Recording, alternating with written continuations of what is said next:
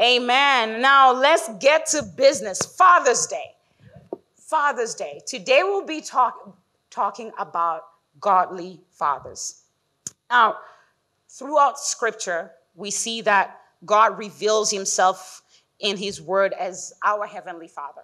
So whether we have earthly fathers or not, whether we had a good relationship with them or not, every single one of us get to enjoy the privilege of having a perfect father, and that is our Heavenly Father. Amen. Oh, it is such a privilege to have him. And he, as our Father, he loves us unconditionally. There's nothing we can do to increase his love for us, and there's nothing we can do for him to love us less. His love is unconditional, but also he provides for our needs. In whatever need we have, he is a father. I like the word Abba Father. When we start praying, it means daddy. Abba Father. He's our Abba. He provides for us, but he also guides us along the journey of life that we have here on earth. His intention is to constantly be walking with us. Isn't it amazing to have just a father who tells you, you know what, don't go that way, just go this way. And he's a perfect father, and he knows everything. He knows your tomorrow. He knows your yesterday. He knows next year. And he gets to tell us exactly what to do every single day if we are to hear from him. What a blessing. These truths are so comforting to know. It is very comforting to know that we don't have to do life on our own. We have a Heavenly Father. Now, when we think about God as our Father, these truths also provide men with some principles to live by as earthly fathers, right? God has entrusted men with a great responsibility to provide spiritual leadership in their homes and to their families. So just like him, God has entrusted men right here on earth to be his hands and feet right here on earth, to do what he does as a father. But here's the thing, even the best earthly father will not fulfill all these responsibilities 100%. There is no perfect earthly father, but that still means every father ought to strive to meet all these responsibilities because God has entrusted them. But as they surrender themselves to the Lord, God is faithful to walk them through all the process of fatherhood. Amen. Now, sometimes it's easy to talk about these things and say, well, these are your responsibility, fathers, and this is what you ought to do. And this, but practically, what does that look like really?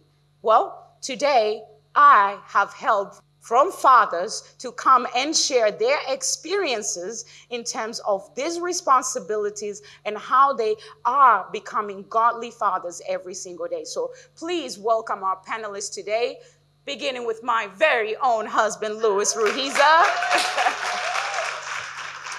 and Santel Burns. Please welcome Santel. And we have our own Winston. Come on out, Winston. But also, I thought, how cool would it be to also hear from adult children, those who have experienced and have been impacted by their fathers. So please welcome to the stage Hermie and Catherine.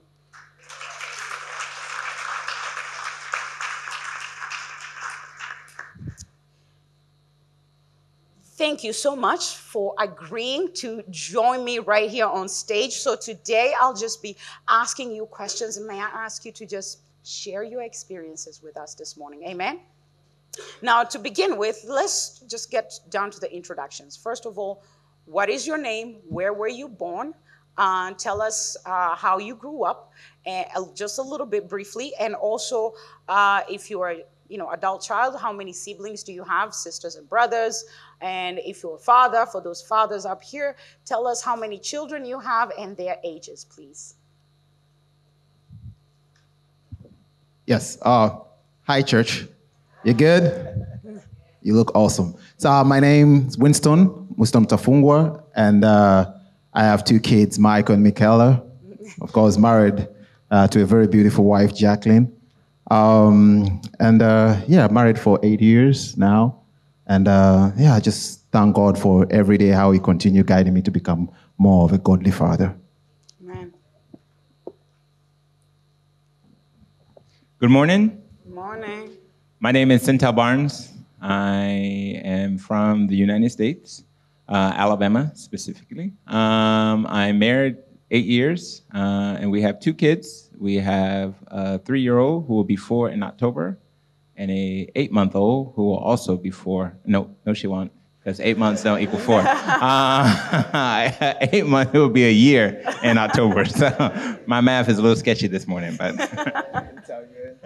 Well, good morning, everyone. My name is Louis. I am married to the beautiful Pastor Matroner. And we've been married for 13 years, and we have 5 children, and we've been blessed so far. I'm originally from Burundi, and I come from a family of 5. We're 5 of us. My dad is no longer alive, but my mom is alive, and I'm blessed to still have a family. Amen. Good morning, everyone. I'm Hermie, and I'm from Philippines.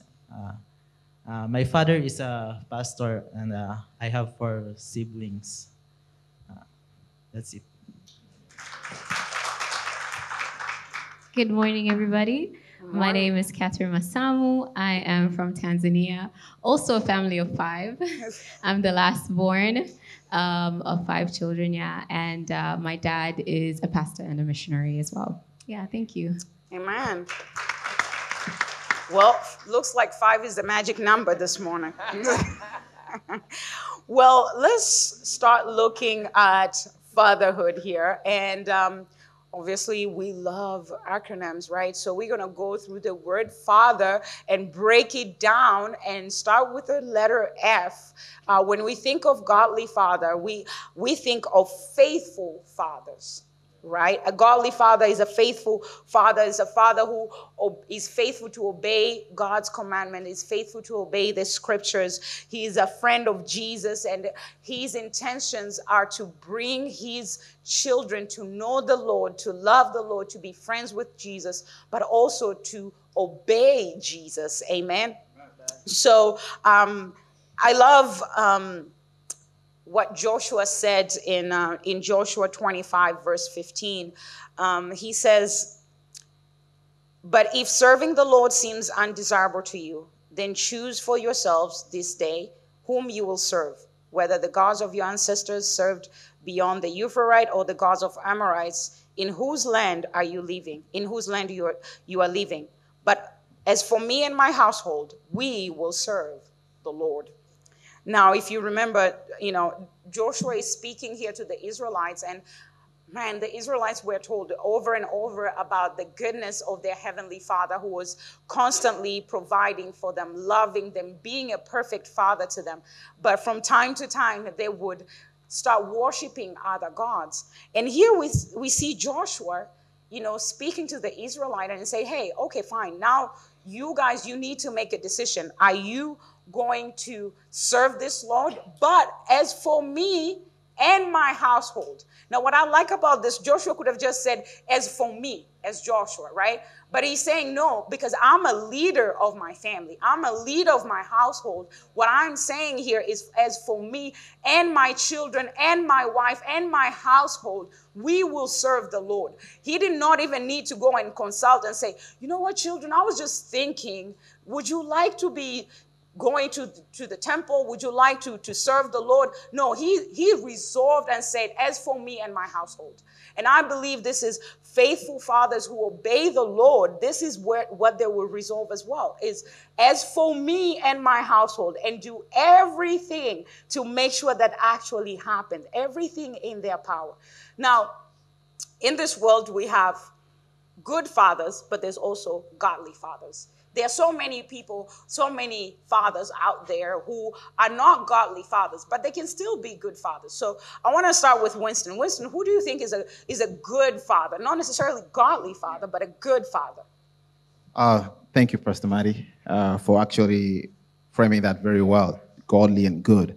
As a good father is just more of just a man who meets those basic requirements for being a dad in their house. So the basic needs for the kids, household. So just being able to raise his kids, being able to take the responsibility as a father to his children, and at the same time to the household in general, being the wife there, whether the wife is there or not.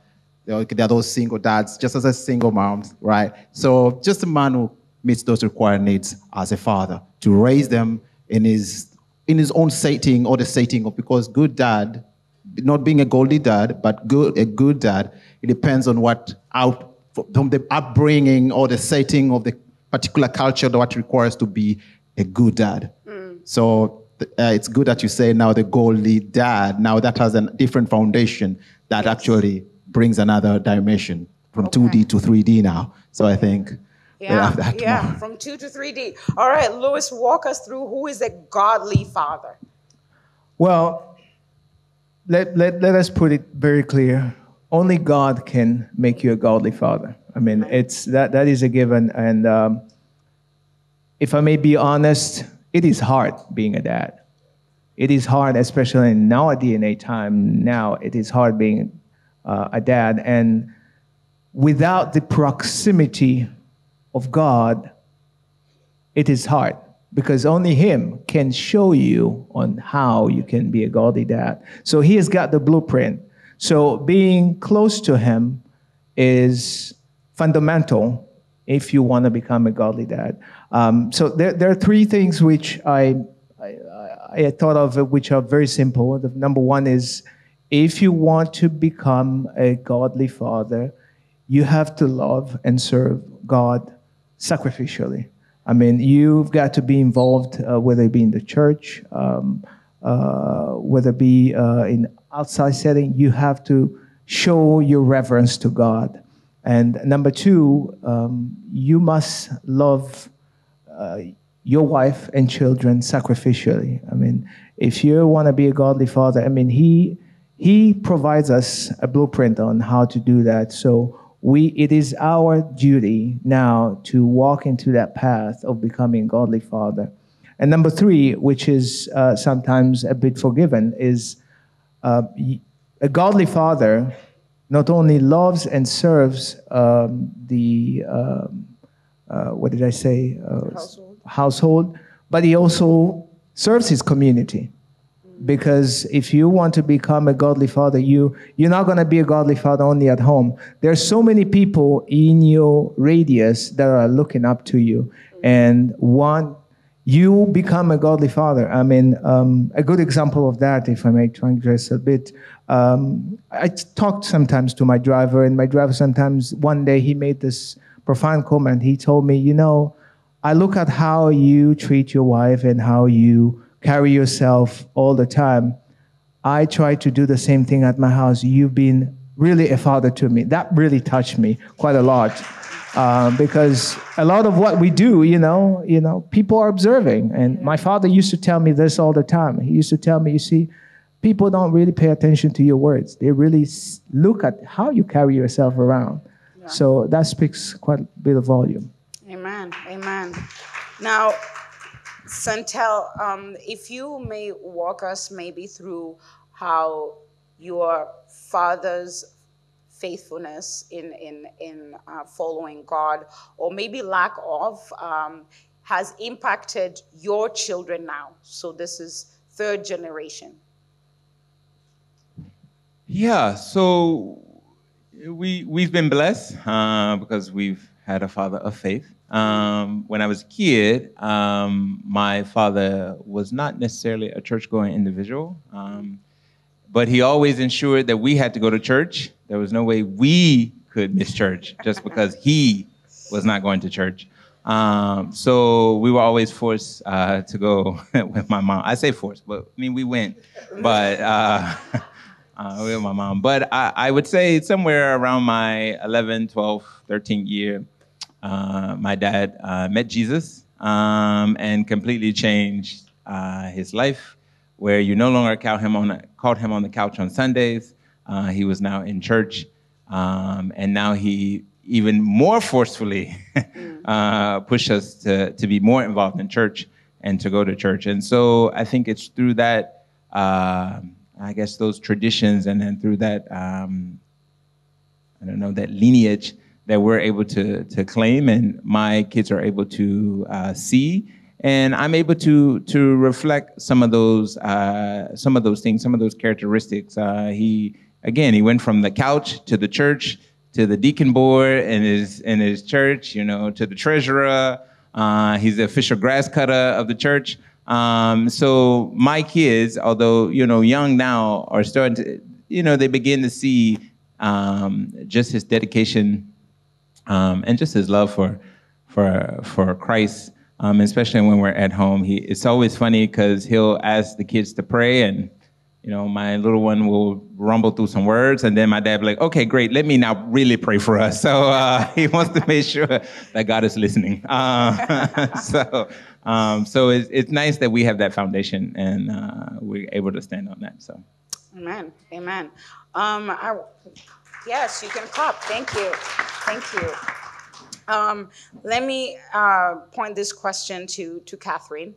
How has your father's faith impacted your faith today? Well, that's a really good question. So primarily, every child has a foundation that the child is built on, and which affects their belief system. And from there, they have habits and behaviors and patterns that they develop through that belief system and foundation that the father creates in the home.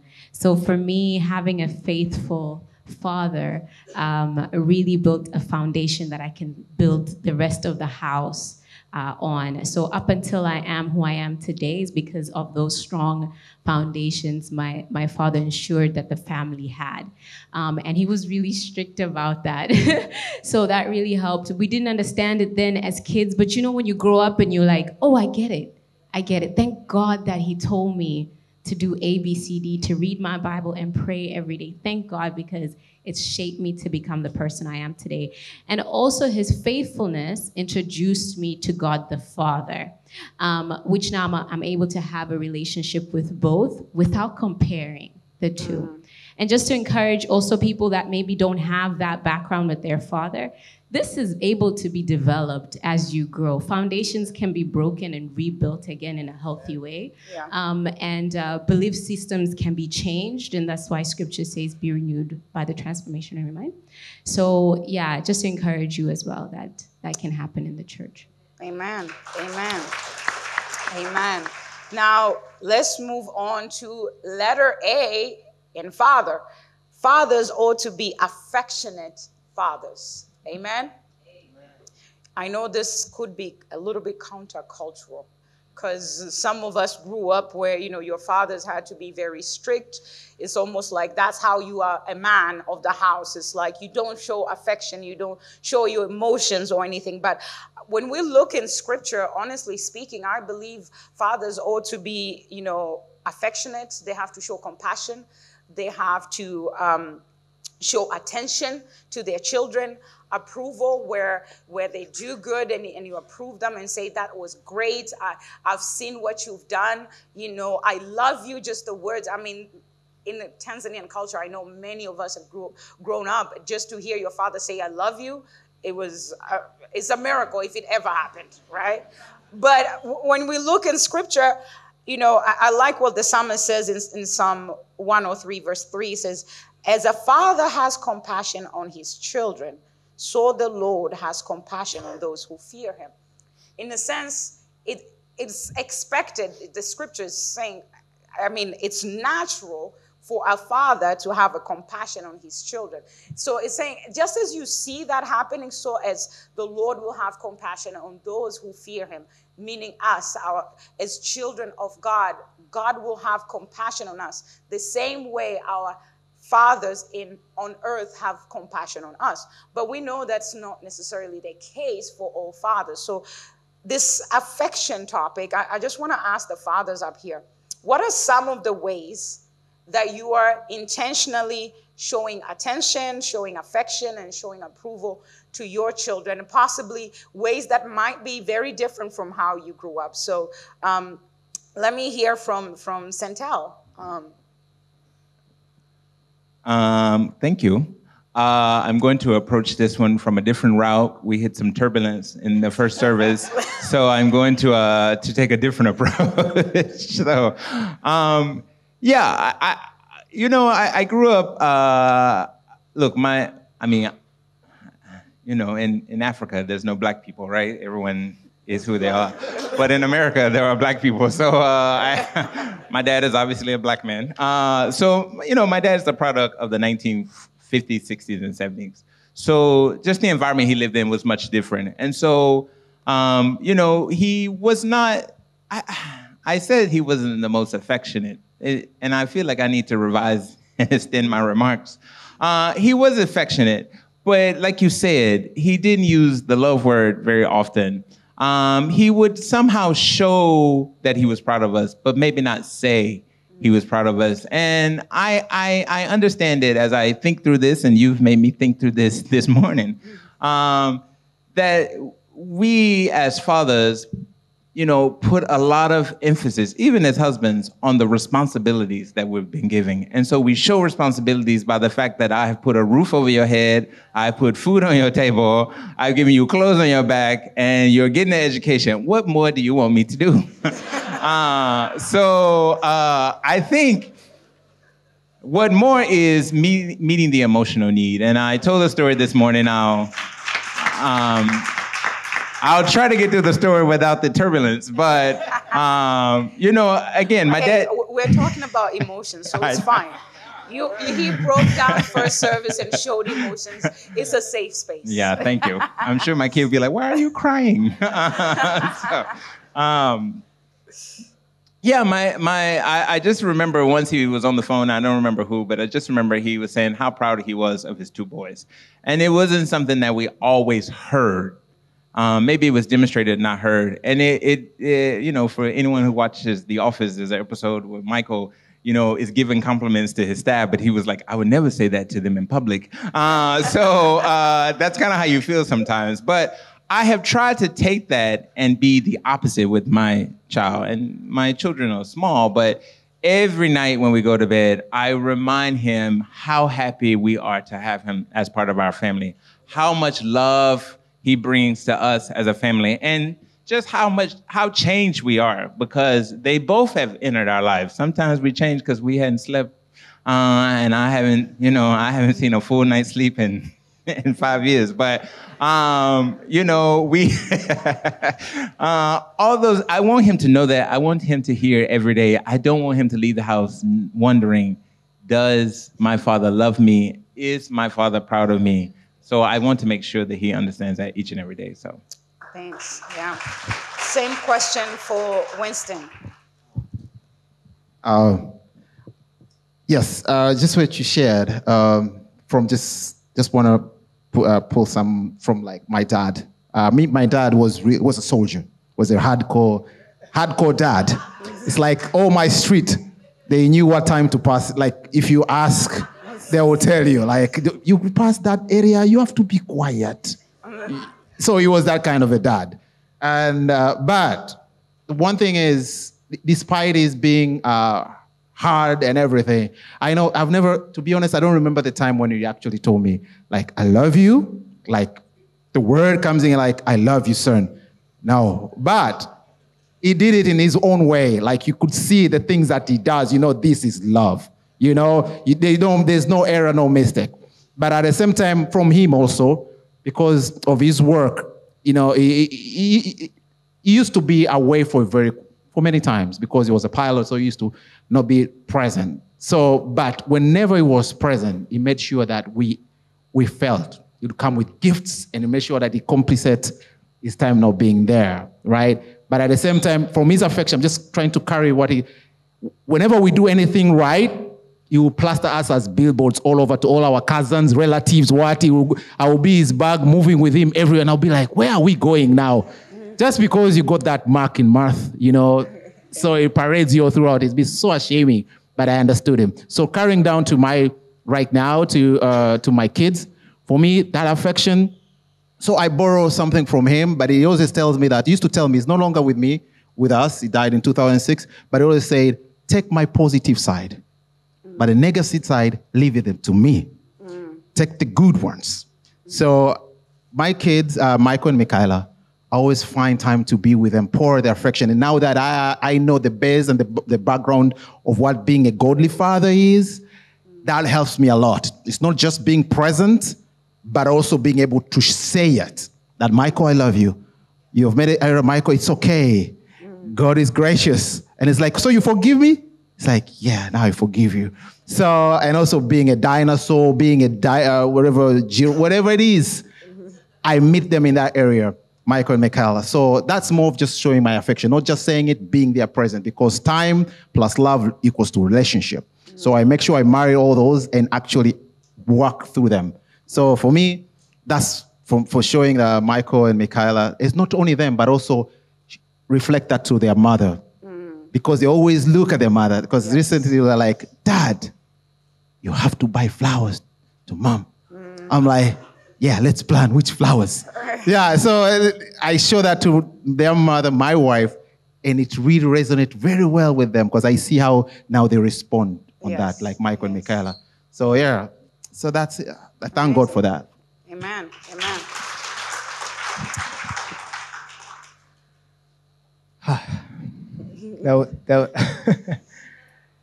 I grew up, just to echo his comments, and I think while he was speaking, I was a bit processing it. Our fathers, they're from a different generation, and that generation, love was spoken differently. I give the grace to my father in that area. And I also realized when we had our first kid that I am actually a product of him, like everything I do. So that made me realize that there are certain things which I grew up seeing which were good, other things which I need not probably to bring in the way I grew my own kids. So one of the things which, I struggled with when I was young is, he was working hard. He was always traveling. And his presence, as a kid, you always want the presence of your father, even in small activities. He was doing his best. He was doing his best. But last year when we were doing a book study, there's a book we read together with the man about Kingdom Man, and there are 3 aspects of a Kingdom Man that I learned that changed completely my trajectory. And these 3 aspects of a Kingdom Man, number 1 is show up. As a dad, you have to show up. I mean, nothing will happen unless you show up. Yeah. And number 2, be present. Dads, we can show up in functions of our kids. We can be present in the living room, but be absent-minded. I mean, we have now technology, so many things pulling us away. You need to be present. You need to acknowledge them, to tell them, hey, okay, I understand this, so what can we do better? Certain things like small talks to show them that you're present. And lastly, be consistent. Because without consistency, it becomes very hard. Because when you show up and you're present, you build a certain expectation that, you know what, Dad is going to be there. And if you're not there, for a kid, it breaks their heart. So for me, I've learned those 3 things are very fundamental, and I've shared this with my wife so many times. I try so hard, sometimes I fail. And I tell my children, I've never heard my dad telling me I'm sorry, but I tell my kids sometimes, hey, I failed. I'm sorry. And it is okay. For them, they understand. They see that I'm sorry, that I tried. So that is one way that I show them that as a dad as well, sometimes I fail, some other times I do good. And it is okay. Amen. Amen. Yes. So, the fact of the matter is we all have our own stories and things and how we grew up and how our father treated us. And I always say they tried their best with what they had, with the knowledge they had, with the culture they had. And there's grace and forgiveness in that. So if you are struggling in terms of how you grew up and how your father either showed or didn't show affection, just remember there's grace and remember to forgive them. But also if you are a father who is struggling in this area, remember that, there is forgiveness. Or maybe you're looking at your adult kids and you realize you've never said I love you to them. You've never showed them affection or compassion in any way. You've just been that one strict father. I just want you to remember that there's grace and there's forgiveness, and there's always starting now. And the Holy Spirit is present to help us with that. When we are willing to say, Holy Spirit, I didn't do very well here as a father. Help me now. He will start. It doesn't matter how old your children are. They can be as adults, and you can start at that point loving them and showing them affection. And the Holy Spirit will also heal their hearts so that they're able to accept and actually enjoy this new relationship that you might have with them. Amen. But let's move on. In the word father, there's also a T. So I believe fathers ought to be teaching fathers. Amen. In Ephesians 6, verse 4, Paul says, fathers, do not provoke your children to anger by the way you treat them. Rather, bring them up with discipline and instruction that comes from the Lord. Discipline and instruction. Now, Hermie, can you tell us a little bit, what are some of the things that you are thankful that your father passed on to you through discipline and instruction? As we grew up as pastor's kids, so one of the discipline my father taught us is me and my siblings on our childhood. My father taught us to sit on the front on Sunday. Yeah, we have to sit every Sunday on the front, and but later on I realized that as I grew up, I realized that I have learned a lot when we sit on the front. Yeah. One of it is I was able to learn instruments on because when I was sitting on the front, I was doing like this in the front.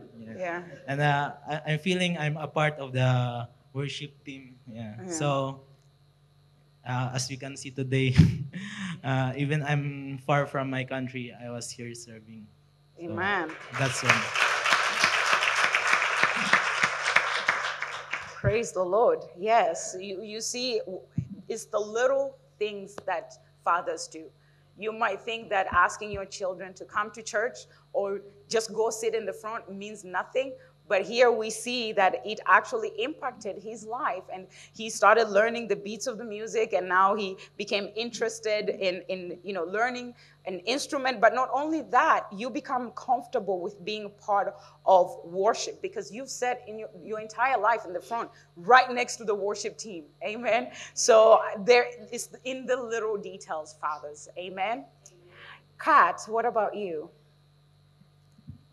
Wow. So I learned from my father. We used to do mission trips together. When he was a missionary in Mozambique, we'd do lots of road trips together. So from that, I really saw him, living out the Great Commission of going out to all the world and spreading the gospel. So from that, it really has taught me the importance of sharing the good news to others. He did church planting, and I'm so glad and blessed to have been part of a team that started a church plant in Mwanza. And that's just a fruit of, amen. And my father now looks at me and he just says, wow, I'm so proud of you. It's like seeing myself in you, but the girl version. So I now drive long distances and I'm just very conscious of sharing the gospel with others. Amen. Amen. Wonderful. I want to draw your attention to what Moses writes in Deuteronomy 6. From verse 6 to 7, he says, he's talking to the Israelites now. He's been talking to them over and over, throughout, reminding them of their Father in heaven and all the things that he's done to them. And he's, urging them to obey his commands. And here he says, these commandments that I've given you today are to be on your hearts. Impress them on your children. Talk about them when you sit at home and when you walk along the road, when you lay down and when you get up. Literally meaning with everything that you do. Impress these God commandments in your children's heart. Now, here's my question to you, Louis. What are some unique ways, or maybe unique times, or unique resources that you are using to teach your children, our children, the ways of the Lord? Well, if you don't know, we're raising a village. So, raising a village, there are a lot of fights at home. They fight a lot, and we use those fights to teach them about the Bible. Because during those fights, there are certain behavior that are exposed, and we teach them about an individual within the Bible that behaved the way they behaved, and what are the consequences of that behavior. So that has been working quite well, and with our firstborn, Anais, she's become very smart now. She knows the Bible, and now she will counter with another verse and will tell her, that's not how you apply that verse. No. But that tells me that she is paying attention, and we need just to now shape the tree. The other thing we do, we invite them sometimes into our times of prayer when we're praying together in our room. We invite them to just come. Even though we're in the room, we want them just to see us praying together as mom and dad. And we also do devotional sometimes at night because us as parents, we have to be transparent. We don't got it together all the time. Sometimes we fail, we are too busy, but we do tell them that it is important for them even at night to pray. Even when not around, to find some times before bedtime to pray. And that, till today, I think they do that quite a lot. Amen. Thank you. Again, here, sound teaching from God's word should flow from the lips of every godly father. That is a responsibility that we cannot run away from. If a father, I keep saying we, I'm not a father. If a father claims to be, I'm a parent though. If a father claims to be godly, then that has to show from their lips, from their actions, and from how they react to situations. So I truly believe teaching God's word, fathers must instruct, they must reprove, they must correct, and they must train first themselves and then their family. Because we cannot claim to teach the word if we don't know the word. Right? So fathers, it's your first responsibility is really to learn the word, to correct yourselves so that you can correct your children, to reprove yourself so you can reprove your children. So the word of God is your friend. That's what you need to spend the most time with. And also, you are also becoming a father like God. So the best person to spend time with is God. If we want to be like God, we spend time with God. Amen. So there is no option here, unfortunately, fathers. If you are to become godly fathers, you have to spend time with God. Amen. Amen.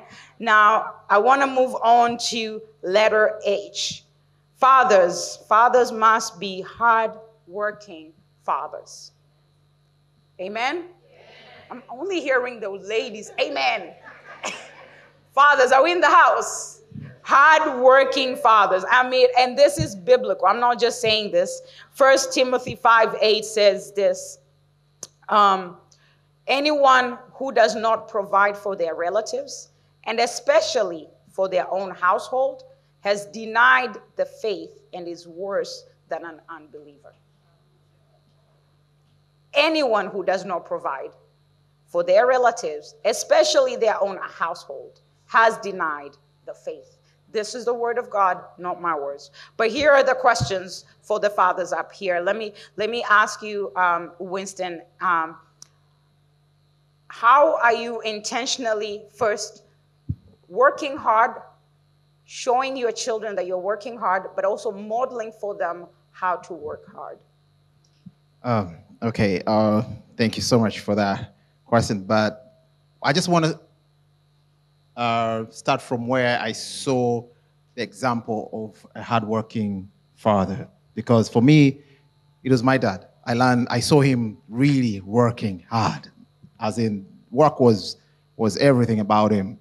And with that, I kind of took that, and even when it came to my education, school, and even afterwards, when I came to work, and then later on start my own business, because right now I'm running my own business. And with that, it has been work and work, but because I saw what it means to work and actually being dedicated to that work and passionate about your work, because my dad was he always used to tell me that work, but without your passion, you're just gonna destroy yourself, because you have to love what you're working at. Because for him, he loved aviation, he loved being a pilot all throughout. So for me, my passion is being creative. I'm a creative person from way school up to where I am right now, running a creative agency. So I've been putting my time into work without any excuses, but at the same time, being able also to show my kids what I'm working on, what is their father, what is the job of their father. So Michael and Michaela, if you ask them right now, they say, my dad is a designer. My dad works in the computer. He has a computer, he has a mouse, he has a keyboard.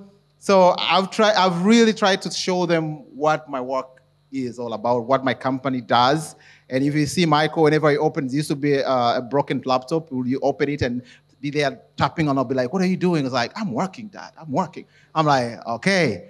But at the same time, not just to model the work, but also to be able to show them that there's work, but also there's serving God. There's another more, that one is much more important than just work. So God first, and then this comes next. And why God first is because so that I can have time with you, time with your mother, time with just building this relationship together, and then work will follow. But at the same time, they understand working is what gives them school fees, going to school, gives them their shoes, buys them their toys, put that food in the kitchen, everything. So there are times when I take my leave, Michael will be like, but Dad, why are you here? Because he knows you're supposed to go to work. Because if you don't go to work, I need my new dinosaur, right? Yes. But at the same time, also to be able to tell them that, listen, with all that, make sure that this is something I tell them, like, I am here so that I can be able to also have time with you, despite being the work.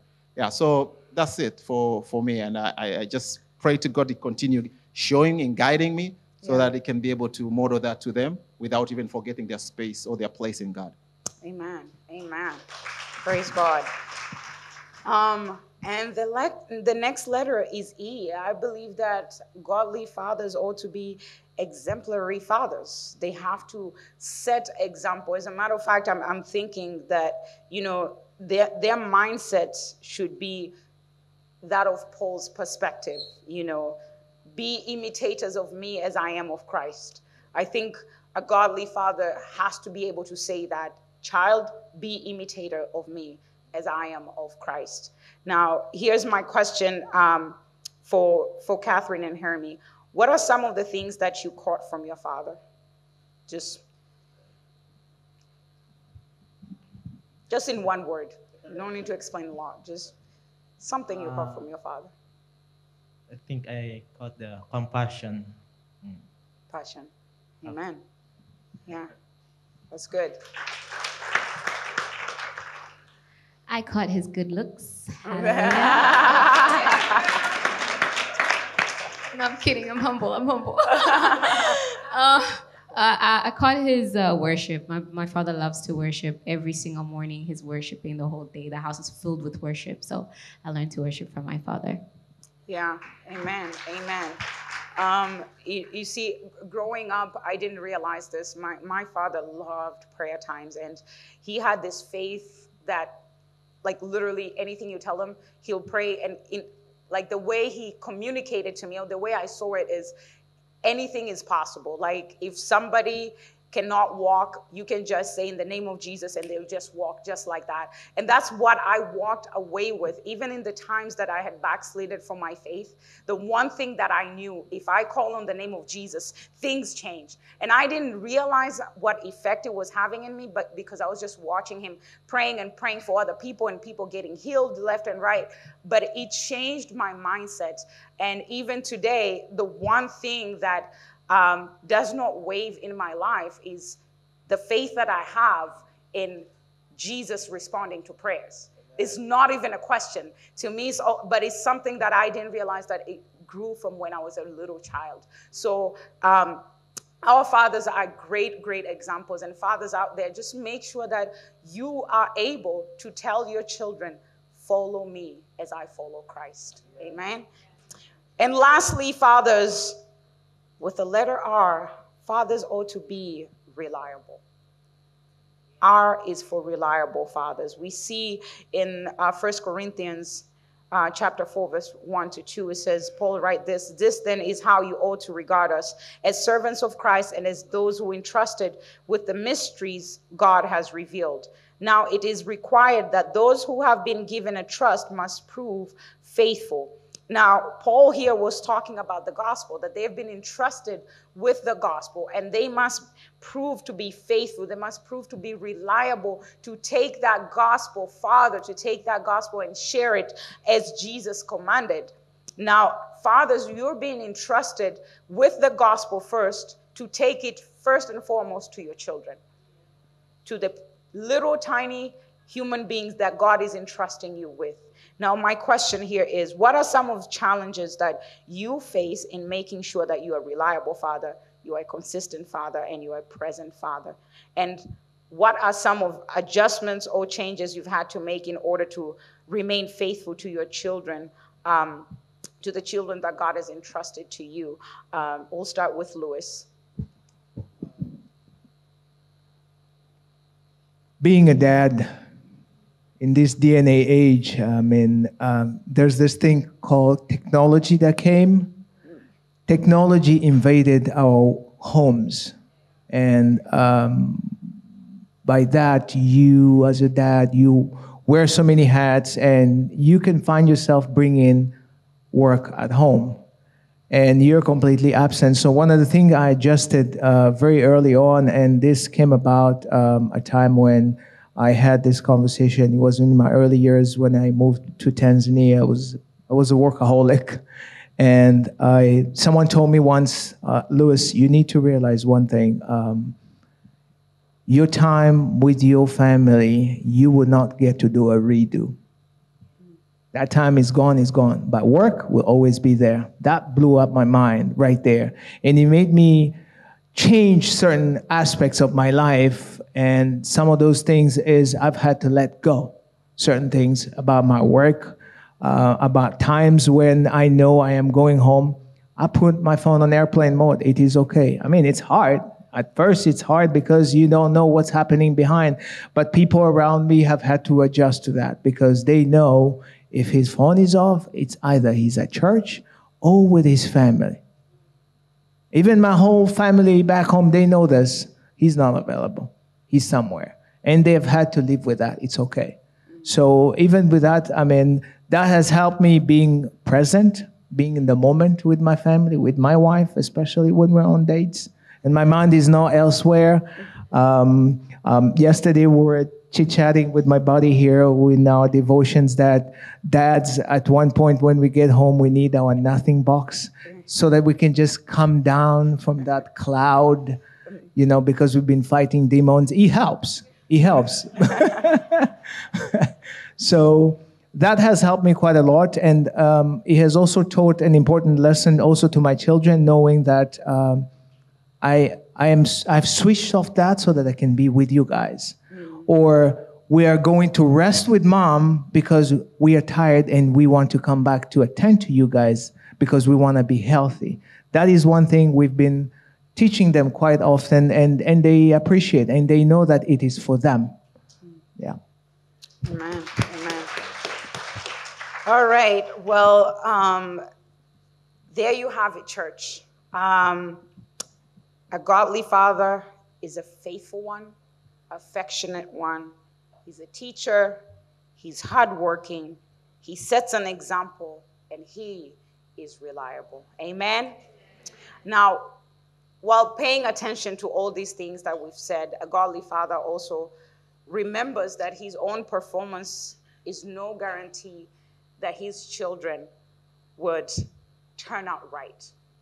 At the end of the day, you may do everything right and still your children might not. There's no guarantee that your children will not have a spiritual catastrophe, right? But just like children and all the fathers and everybody else, we can all turn from our sins. And our gracious Heavenly Father is ready to forgive and to restore our souls. So whatever that has happened in our individual lives, whether caused by our fathers or a lack of godly fatherhood in our lives, God is available to restore our souls. Amen? Well, fathers, may I ask you, please stand. All the fathers, please stand. Yes, we can clap for them.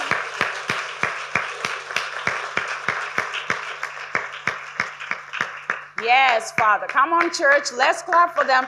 They're doing a great job. And today, fathers, you are receiving a special package from your church family, and this is socks and soda. Socks and soda for pops. Amen. As you receive a pair of socks, they are colorful and wonderful, by the way. Yeah. I love them. As you're receiving a pair of socks right now, as you come outside, please, there's a small tent out there that's been prepared for you to hang out, grab a cold soda and hang out with other fathers and just, exchange some ideas, things you've heard today, maybe talk a little bit, enjoy your time together. Let me just say this, you are doing a great job. You are doing a great job. You have a lot of responsibilities. You are doing a great job, and our Heavenly Father is with you, and He's for you. Amen. Let us pray for you. Louis, if you may help me. Let us pray. Dear Lord, bless every father with the best of your spiritual blessings today. Let them know that they are not alone. In whatever you've called them to do in the lives of their children, that God, you are with them to support them. You are with them to guide them and to walk with them. Show them how much you delight in the works that they're doing. Affirm their value of whatever it is that they're doing in their families as fathers, but also affirm their value as your children, Lord. Confirm their worth daily to them so that they know they are loved by their Heavenly Father. Create in them a deep sense of trust in you, that they can always count in you, Lord, knowing that no matter how hard it gets to father children, to take care of their family, to provide for their family, to work hard, and yet to still be reliable, to be available, to be committed, to be affectionate, Lord. In all of this, God, may they know that they are not alone. Let them know that every unselfish act of love and encouragement that they have offered to their families has been a gift to you as God. Show them how effective their prayers are. That whatever they are asking you, that God, you hear their prayers, Lord, for you hear the prayers of godly men. God, continue to show them that their prayers are effective in their families. No matter how big, no matter how small their ask is. Lord Jesus, affirm these fathers. Affirm them. Let them know that you love them. Let them know that you're with them and you're for them. Dear Lord, demonstrate to us your amazing love, grace, and forgiveness, Lord. Yes. As we seek to love you and to know you with all of our heart, soul, and mind. Help us to see, Lord, through our children, that your eyes, realizing that in your hands, they are in the safest place they can ever be, Lord. Teach us to meet the needs of our children that are within our ability to do so. But help us, Lord, to trust you with the rest. Push out any needless fears and grant us godly wisdom and spiritual guidance to lead and direct those precious children in your path. Lord, fill us, fathers, today and every day with the best of your blessings. In Jesus' name we pray. Amen. Amen. Amen. Amen. Fathers, God bless you. You may have a seat, and our panelists, thank you so much for your time today. God bless you. Please, a round of applause for our panelists.